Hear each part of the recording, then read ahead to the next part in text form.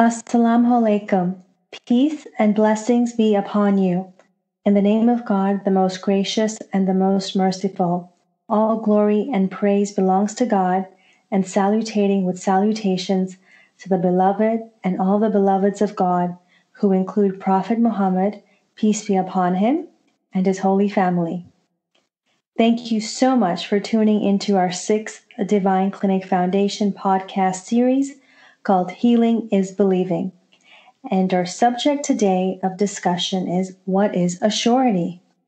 I'm your host, QW. Joining me is my co-host, the delightful Imam Saab. Assalamu alaikum, Imam Saab.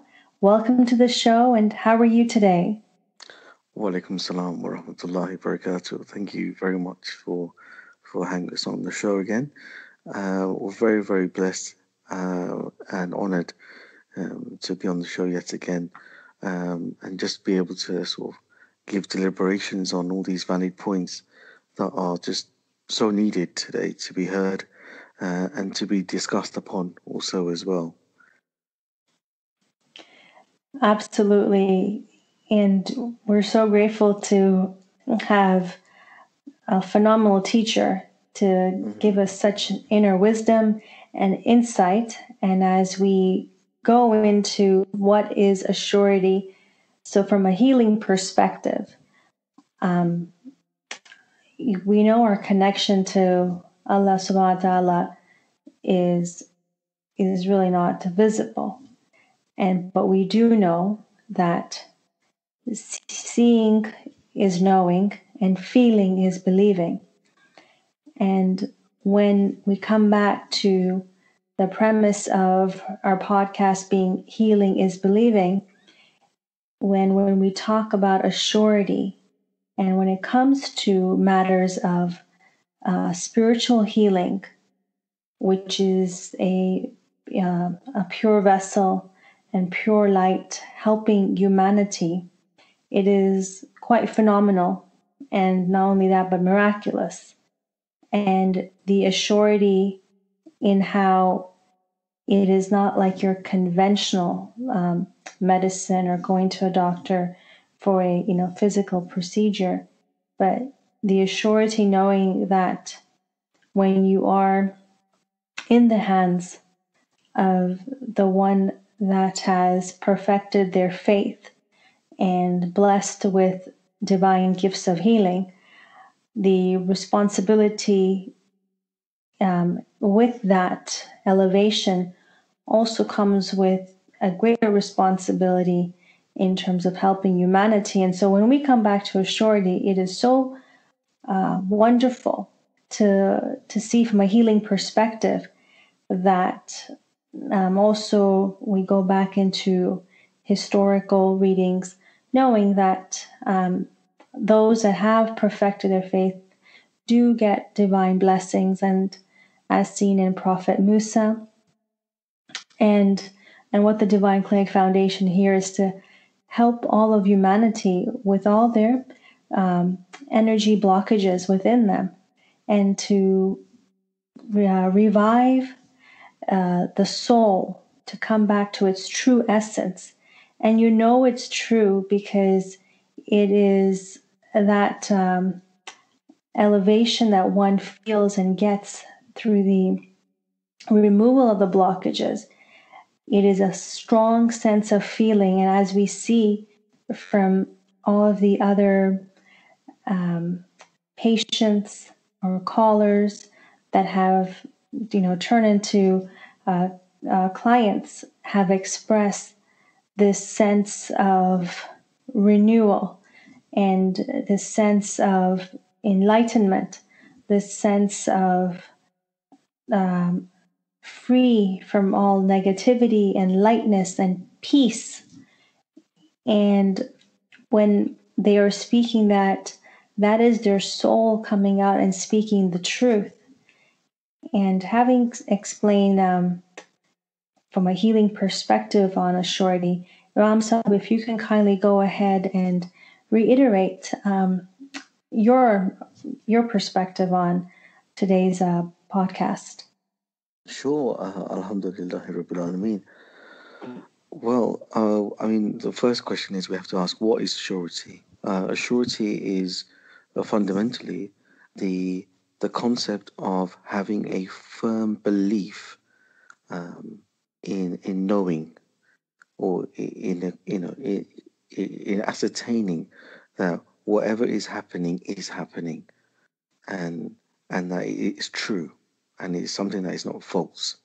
Now, with many religions and many other different belief systems, how one acquires a surety through spiritual means is either through spiritual visions, dreams, spiritual practices, which are all respective to their own individual doctrines. However, from what we understand from the classical teachings of the saints of the awliya Allah, is that we understand that a surety is something that, from as a student under the guise of a murshid, of his teacher, one has to go through a a period of spiritual development, and that spiritual development is very, very important because it builds up the character of the student, and as they start to rise through the different ranks, more and more veils become unveiled for them.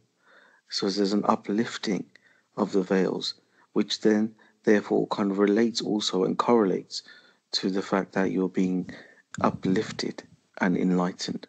And with each, milestone of enlightenment, the student is also rewarded with many gifts from the teacher, through the teacher, from Allah SWT, from the Lord and Master of all the worlds, and it's important to understand from the healing perspective that, when you're dealing with someone, especially when you're dealing with the human spirit, it's something that is a very, very sacred thing, and that when any type of healing process is applied to that spirit, you have to understand that there has to be a certain level of respect, a certain level of understanding, and love, and also, I mean, the greatest thing out of all of this is respect, because without the respect,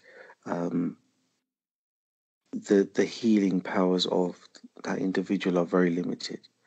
So the respect factor has to be there. Assurity doesn't just mean being able to have spiritual vision. For example, we know that there are many blessed individuals who possess spiritual vision, but spiritual vision by itself is not something that is open to everyone. So therefore, then what other thing can constitute a surety from that standpoint? Well, the next best thing would be to feel. And if you can feel something, then you know that you're sort of at least halfway there to gaining that surety. But it's through the healing that you see, the healing, that way you get the 100% surety, because you know that you were feeling, on this level before, which is obviously usually quite negative, and then through the healing of a healing process by its very nature, it transforms that negative into something positive.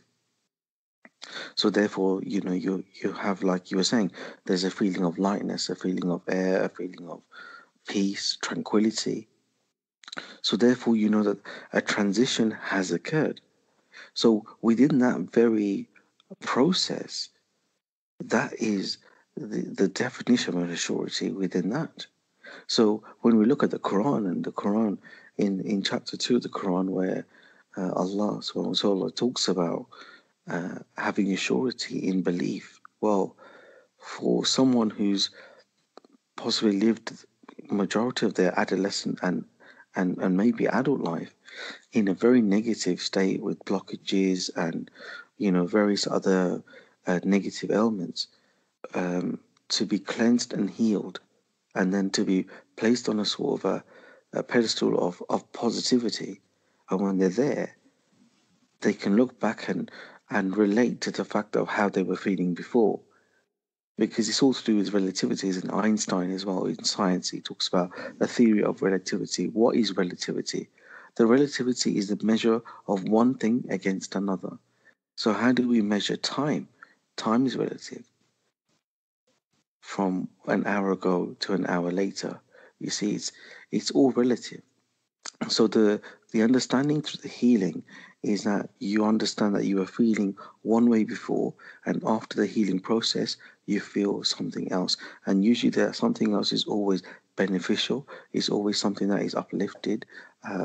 The state of mind of that individual is also changed because the spiritual energy around that individual has changed. So it forces that individual into a higher state of awareness. I wouldn't say consciousness, but awareness, because consciousness again has to go through the process of seeking the path, taking that journey within, taking those steps towards God, taking those steps towards the higher divine being. That's where that comes in, the consciousness part. But the cleansing brings about an awareness that is very different and very subtle and very beautiful than compared to, say, going to a religious talk or listening to a particular religious seminar or something, because that brings in a certain level of awareness. But the awareness in having awareness of your own body, in feeling different, and the being more aware of your surroundings as well, because a lot of people, what they say, having gone through the cleanses, that they're able to interact with the environment in a much more direct way. um, and that feeling of freeness, it doesn't just end with the individual, but also relates to the environment as well. So everything that they're looking at, everything that they're touching, is positive. But then it's important for them to understand how to maintain that. And that's where the sort of aftercare support, that service is provided to ensure that the individual has the right tools and resources that they need in order to then carry on living a fulfilling life. Because that's what is important. The whole reason why anyone would need healing at all is because that they would be in a negatively spiritual state, and as we understand that many people are suffering this as a result of trauma, physical trauma, which is having an impact on the human spirit worldwide. It's a cancerous condition. It's happening across every single community, irrespective of race, color, creed, and religion. That's really well explained there, from the how to get to the the ranks to get to Assurity, to to how one is blessed with it, the gifts that come along the way, and then taking that whole journey, the cleanse, the post cleanse, and recovery. And it is quite it's really important that we explain to our our audience in terms of the aftercare. And perhaps is that something that you can elaborate on? Yes. The methods of post care of cleanse, some information that can benefit them, so that they can, know what the process would be thereafter. Sure. Yeah. I mean, as we were talking about Assurity, now Assurity, going through the cleanse, even before a person is due to be healed and go through the healing process, we have to undertake a kind of a rigorous assessment, in the sense of understanding the uh, the mental and spiritual capacity of that individual, and where they are in that sort of negative space, where they are. Because what we have to do is then go and enter that negative space to pull them out of that. And so there is, it's almost like a rebirth. um, I could probably best explain it like that. They say that when you take Shahada, which is the declaration of faith in Islam, that when a person who embraces Islam for the first time, at whatever age and takes that shahada and becomes a Muslim, that they become a new person, that they have a new lease on life, that everything is rewritten for them. Well, going through this cleanse is exactly the same thing, because what we're doing is we're taking people who are in a very negative state, and it's not because of any fault of their own, but it's a result of their environment, a result of possibly ancestral links as well. Because don't forget, when you're looking at science today, it's revealing many things that you know the the mystics of the past knew at their time. You know, and it's only being revealed through to us through modern science and innovations within discoveries in science.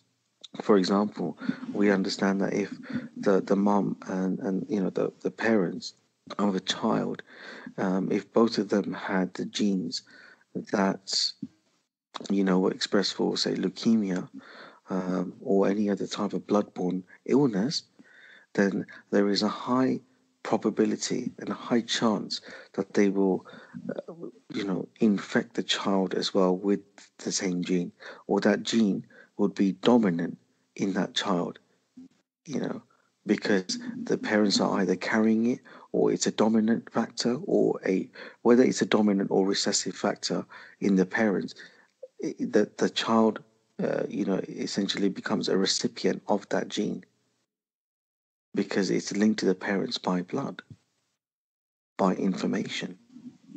So, in understanding that, we're talking about the aftercare service. Well, the aftercare service actually starts right at the beginning, from the first time that we have a consultation. Again, we get to understand the current situation, especially within the spiritual mindset of that individual, where they are.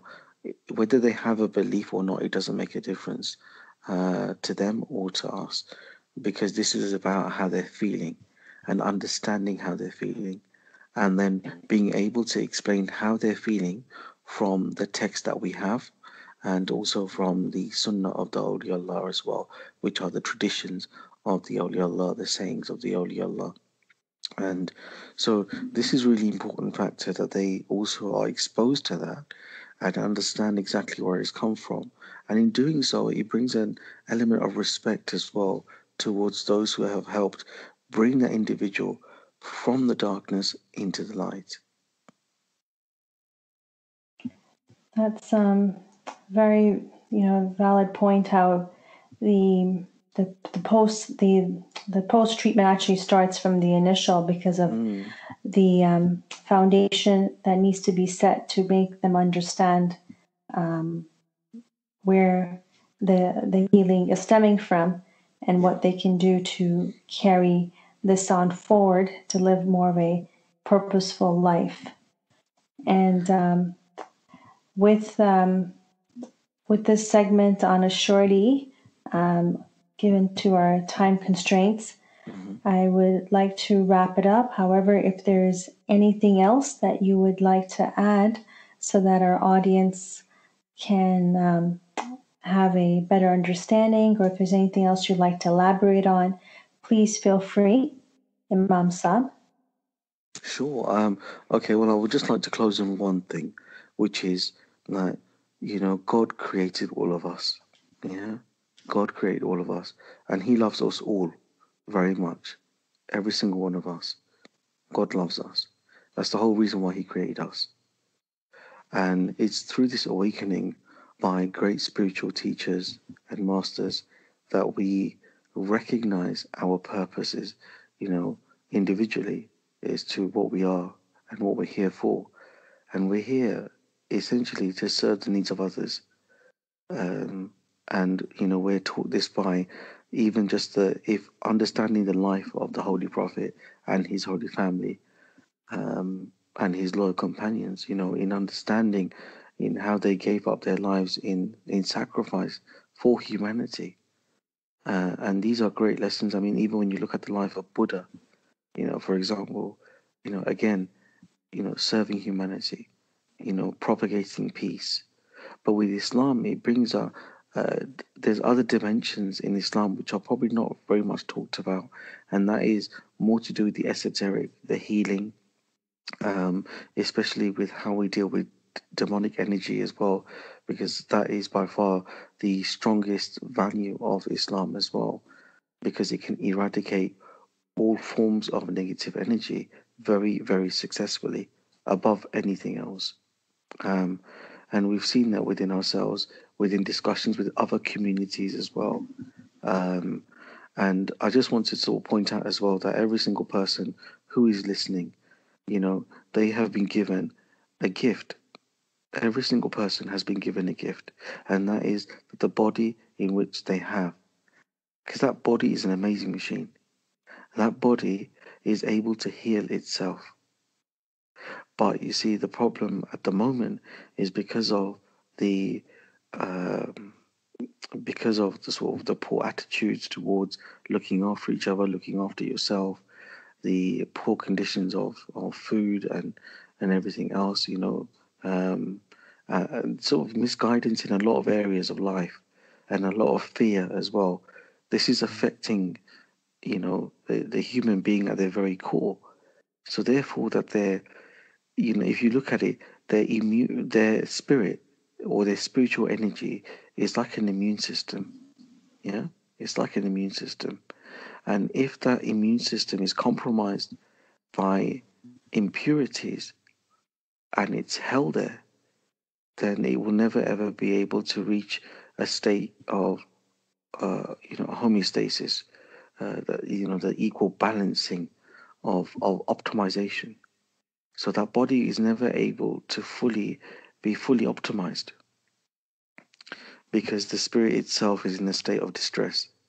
So, all praise and glory be to God that we are able to help people to rebalance their spirit by removing the impurities, and then going through the aftercare service as well, which includes, there is counseling involved as well with regards to this, which is an added benefit to the individual because it opens up different intellectual thoughts as well, and the body starts to kind of regenerate, quite beautifully. And also, we have the added value as well, in which when the teacher, they get directly involved with patients, that regeneration process happens a lot quicker because a higher energy source is being applied.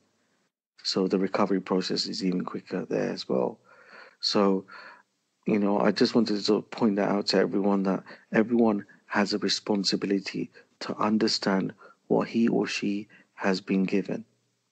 And it's their responsibility, nobody else's, you know, to make sure that they get a spiritual MOT done, find out if there are things affecting them, or is there another reason for that period of life that they're going through, and can they come out of it? And the answer is yes, they can, but they just have to make that first step in admitting that there is a problem, admitting that there is an issue.